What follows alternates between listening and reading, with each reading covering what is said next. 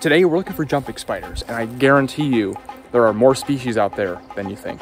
Jumping spiders are some of the most diverse arachnids on the planet. With over 6,000 species in the family Salticidae, there are more jumping spiders than any other individual group of spiders. These diurnal insect predators have their own claim to fame. Unlike cellar spiders, widow spiders, or pretty much any other group, the jumping spider is not something people are generally afraid of. With their huge, adorable eyes and intelligent, inquisitive nature, jumpers have broken into mainstream animation and are now among one of the most popular spider pets in the world. They're also incredibly fun to interact with. A lot of you have indicated in the comments below that you really like the jumping spiders. Today is a perfect day for hunting jumping spiders. It's sunny, it's cool, there's lots of insects out. One of the first mistakes a lot of people make is they'll come out at the exact wrong time or the wrong conditions. If it's too hot, if it's too cold, a lot of your target species are not going to be out moving around. And unless you're really good at finding their hiding places during the day, it's going to be really difficult to find anything worth noting if you're out in the wrong conditions. A little pro tip, if you're uncomfortable, they're uncomfortable. Try going out in the early morning, late evening, or on cool days for the best results searching for jumping spiders. Now, of course, we should start with the basics, right? The first place I always go and check for jumping spiders is the place where I see the most of them. Any of these bushes are fair game for several different species of jumping spiders, so my hope is that I'll be able to get one or two while I'm out here. The bushes of my front garden are perfect for hunting jumping spiders. Leaves and branches make thick cover for these cryptic ambush predators as they watch for prey. On the right day, jumping spiders will be out sitting on leaves where I can see them. Check this out here. It's a teeny tiny jumping spider. Too small to get a proper segment with. Definitely a good sign that there are plenty more out here in my backyard.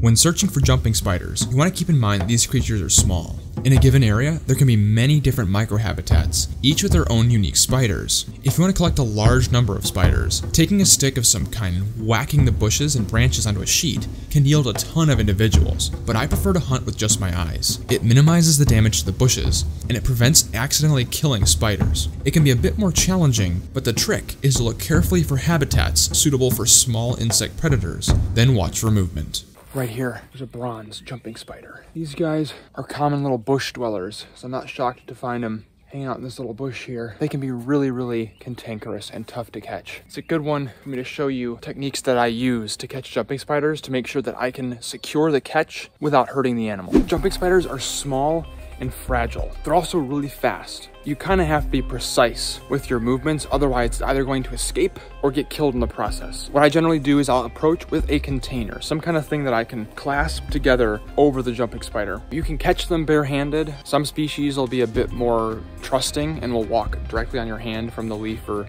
stick they're sitting on. Bronze jumpers are usually one of the ones that are a little bit flightier. So I like to corner them onto a leaf or some kind of thin part of the plant they're resting on, and then I will clasp them in some kind of container. Look at that. Bronze jumping spider.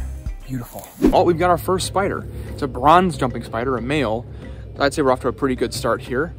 And I want to actually show you with this first little guy how I actually safely handle jumping spiders. So what I do is I'll start with them in the container, and I will get them into one side of the container. So he's on the lid, and let him kind of walk around. Sometimes they will walk directly onto your hand. This guy does not seem to want to do that. So what I'll do is I'll kind of tap the container to coax him onto my hand, to bang on him a little bit, and he'll hop off.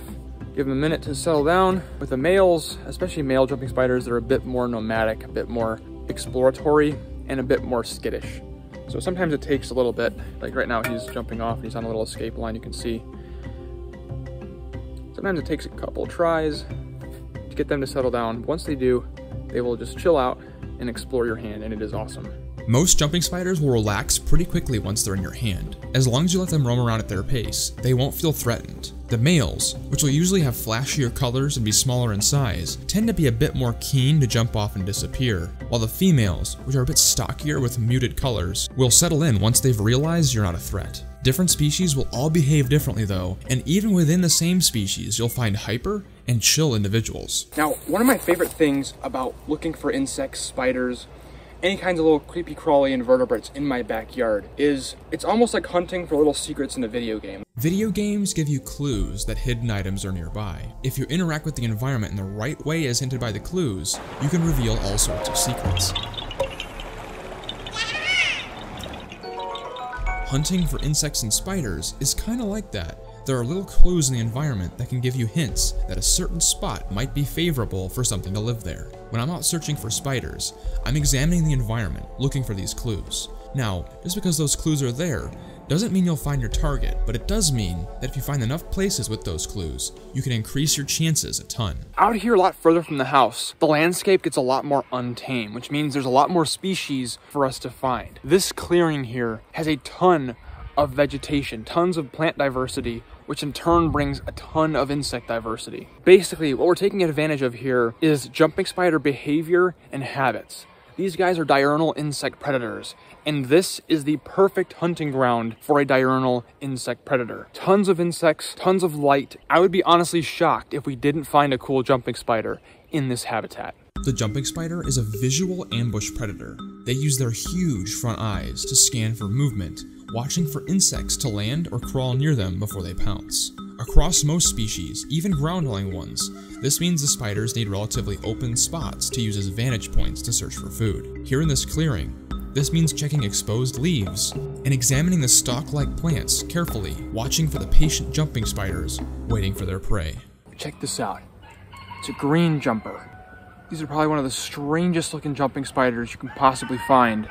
It looks like she's climbing this dead fennel stalk, looking for different prey items, but I'm gonna go ahead and grab her and we'll take a look at this insane little spider. This is a green jumping spider. These guys are really great camouflaged ambush predators. That green coloration, it's no wonder she was out here in this field blending with all these plants. Perfect camouflage out here. But I always think they almost look like miniature lynx spiders with their longer legs, big ol' abdomens, and that bright green coloration. Now, just because they are different and weird looking doesn't mean they act any different than any other jumping spider. They're still inquisitive, they're still curious, generally pretty docile and interactive. Like she's walking all over and kind of just cocking her head, looking at me, trying to figure me out.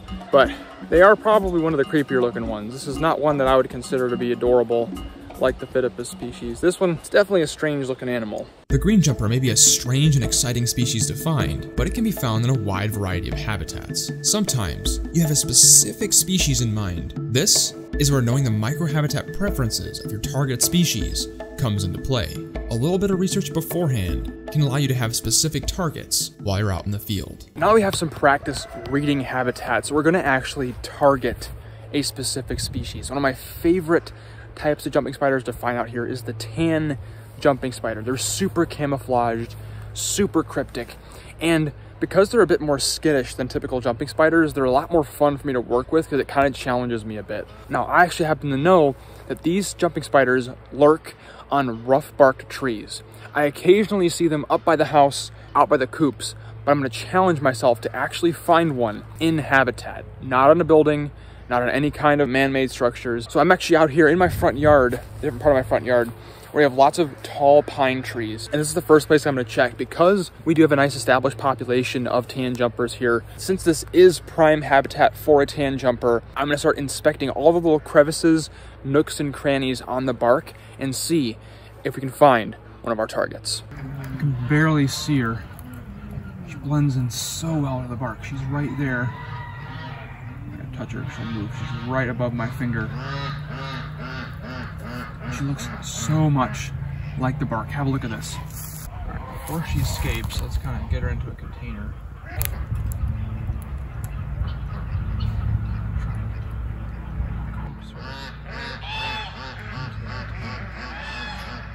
There we go. Get a lid on her. Get it into a bit more of a controlled environment. Have a look at that. Tan jumping spider. What I absolutely love about these guys and why I actively target them is their camouflage is next to none.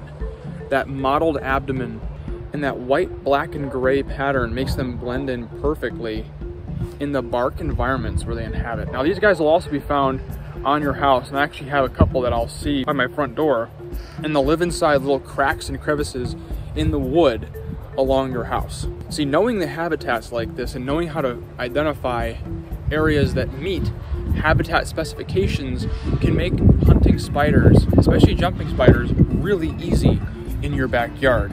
And jumping spiders, compared to all other arachnids, are probably the most interactive, fun little creatures to actually get out and catch, even if you're afraid of spiders. And learning the habitats of some of your favorite species can make hunting them even easier and take a lot of stress and frustration out of your searches.